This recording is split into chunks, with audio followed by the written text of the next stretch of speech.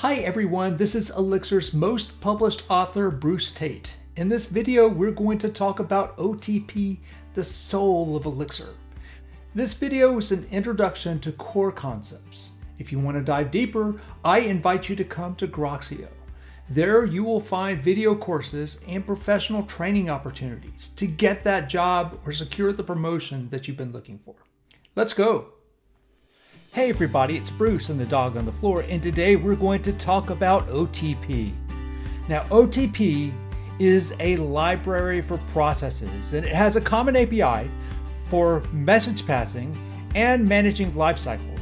And today we're going to focus on this piece that does the message passing. Let's get started. Let's go ahead and create a new project. Let's call it Randy. Mix new Randy. And I'm going to create this with the supervisor. And this is just a very basic OTP example. All we're going to do is build an OTP gen server that creates random numbers in the range that we specify. So we've created a project. Let's take a look. Before we go too far, let's look at the elements of our mix new. Now, these are the individual files that were created, and the ones to pay attention to are this one, because it has the implementation of the Randy module, and this one, it has the test helpers, which essentially are going to set up our test, and then it also has this file.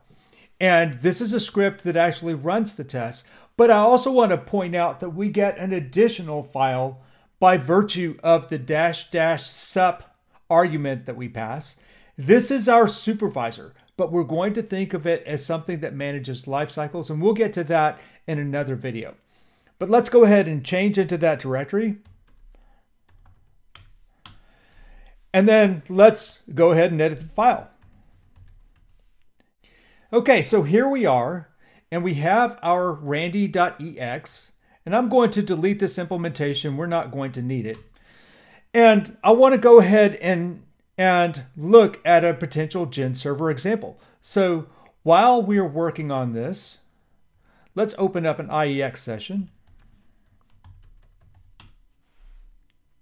So we've built our IEX session, and I want to get H, and I want to get help for a generic server that is nicknamed gen server.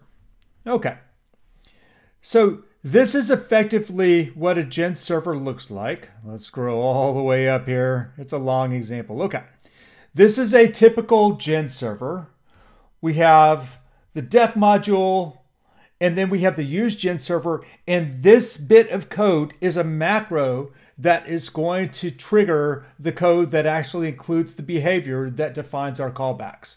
And the two callbacks that we are going to use are handle call. So in case our process uses the gen server library to make a call across the process boundary, this is going to be the message, the process ID that it came from, and the state of the gen server. And then we also need this init. But let's go ahead and just grab these three things right here. I think that this is going to be enough. So we'll go ahead and grab that. And then we'll shift back to the code editor, and I'll drop this in. And here's the use gen server. And we have the callbacks here. I'm going to go ahead and delete this. We know that they're callbacks by virtue of this impl true. And then there's init, and the job of init. So remember, at this point, the module that is actually implemented the gen server is going to call our code, set us up with this state, and then it is going to loop, retrieving a message from the process mailbox every time that it loops around. Okay, so in this case, we're going to set up our gen server with a configuration, if you will. And this configuration is going to be the max number that we can create, right? So rather than a stack, I'm going to say, let's have the max size of random number that we can create. And then all this is the handler within the gen server that the gen server will call each time a message happens. In this case, the type of message is a two-way message. you can tell that this is a reply tuple, and that means that something's going to go back to the client and something is going to get fed back into the process. So in this case, this last argument, the state of our gen server, is just our configuration or the max number that we can get. And we don't need to change that max. And then the thing that's going to go back to the client is this argument right here, the second element of the tuple. And so I'm going to call rand.uniform. And then I'm going to say, give me a number from 1 to the max. And that's all that there is to it. I've created my first gen server. So again, all that this is doing is saying, start a process where the initial value is max. And every time that we call this gen server with a call, rather than have the gen server take care of it, well, let's process that call with generic code. So the handle call is just a way to manage the results of the callback. And in this case, we're creating a random number to send back to the client and then passing the configuration, which is just some max integer, back into the server. So I have everything that I need to actually run a process that's going to work as a random number generator. And one of the things that I could do over time is, well, within this state, I could track the data that comes back over a period of time just to make sure that I'm getting a uniform value set or something like that. It doesn't really matter. This is a process. All it does is a little bit of work, and that work is to generate a random number. Okay, so let's go back to the client and let's use this code. So I'm going to recompile.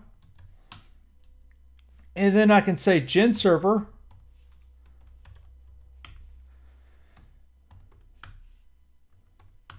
So this is going to be start link. And this is going to take 2 arguments. And if you think about it, it has to take at least 2 arguments. One has to be the module that has the code itself. And in this case, the module is the one that we just built, the Randy module. And then the other argument is that configuration that we talked about earlier. Let's say that we want to create a random number. Let's say we want to simulate a 6-sided die. So let's say that that the max is 6. Okay. So now I can tell that this process is alive by saying, this is the process ID. I didn't grab it, did I? Well, let's go and grab it. Let's say, okay, PID is equal to, and then the result of IEX line 3, which is V3. Okay, so now I have this PID, and that's my random number server. So now I can say gen server, and I can interact with it. And these are some of the ways that I can interact with it. Well, one of the ways that I can interact with it is to make a call, and that's what I'm going to do. So as you can imagine, the call that I'm going to make is going to have the PID, and then whatever message that I want to send to it. Well, remember the messages that I can send. Well, I've only implemented one, and that's this pop. We should call it something else. We should call this rand. Okay, so I'm going to go ahead and call that rand. We're going to recompile this before we call this code. So let's copy that, and I'm going to recompile. Okay, so that's done, but this thing is still running, and I can do the call, and I'm going to pass the PID. And then I say, give me a random number, and it gives me a 4. I say, give me another one, and it gives me a 6. These are the pieces that we want to talk about. Remember that an Elixir behavior, the one that we set up right here, it's a gen server behavior.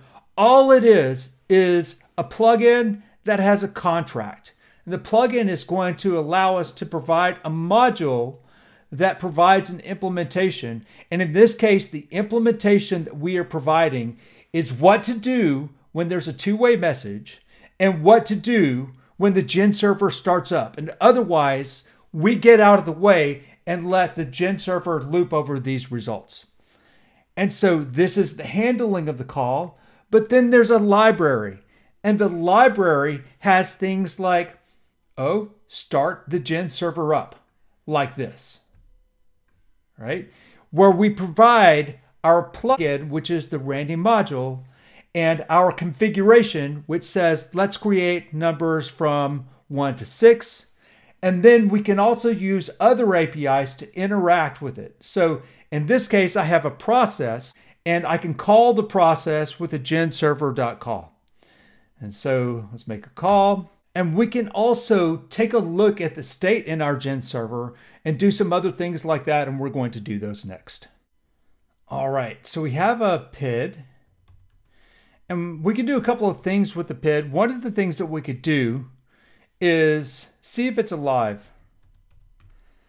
And a PID is the data type that's related to a process. It's basically a handle that we could use to name an individual process. And so what are some of the things that we can do to it? Well, one of the things that we could do is check to see if it's alive. So let's see if that is alive. It is. And in fact, there are ways to debug a Gen server. So there are some calls that we can drill through Elixir down to the Erlang foundations and get access to some features that allow us to do things like, check the state. So I could say sys.get state, and we have this process ID. So I'm going to say, give me the state for that particular process. Well, the state is 6, and that's what we expected it to be. So let's go back to our original definition. So remember, OTP is a library for processes, and we use the part of it that deals with the Gen server.